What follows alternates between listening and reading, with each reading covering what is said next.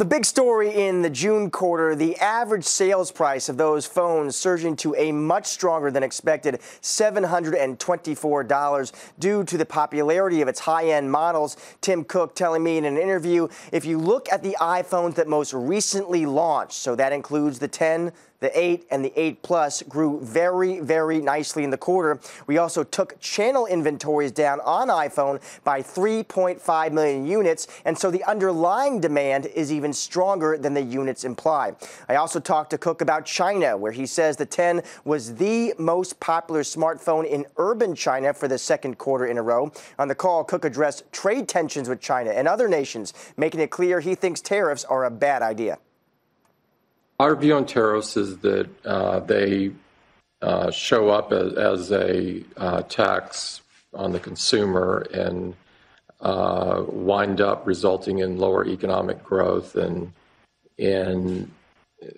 sometimes can bring about significant risk of unintended consequences. Another notable theme in the quarter, services revenue surging 31% to nearly $10 billion. Cook telling me we've got great momentum there and hit a number of records in the quarter, from Apple Music to the App Store to Apple Care to Apple Pay. It's a very broad-based result, both in terms of geography and in terms of the services themselves. On the call, Cook said Apple Pay expanded with well over 1 billion transactions in the quarter. Cook saying that means Apple completed more total transactions than Square and more mobile transactions than PayPal. Guys, back to you. Josh, I wonder if the higher average selling price, which everybody is kind of pleased to see, I think, if you own Apple stock today, how related is that to selling these iPhones on the installment plan? It seems like maybe you'd be less price sensitive, more likely to go for the more expensive phone if you're paying it by month.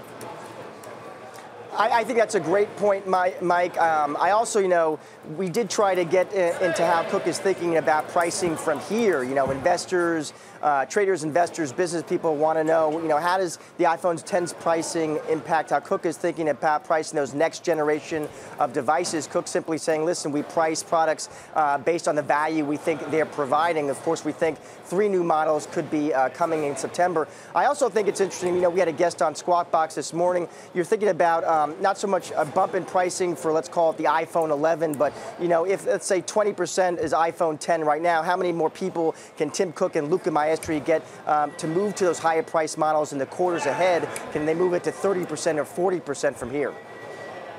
Hey, Josh, any kind of hints or signals, either in your conversation or in that earnings call, about what the next lineup of iPhones might look like?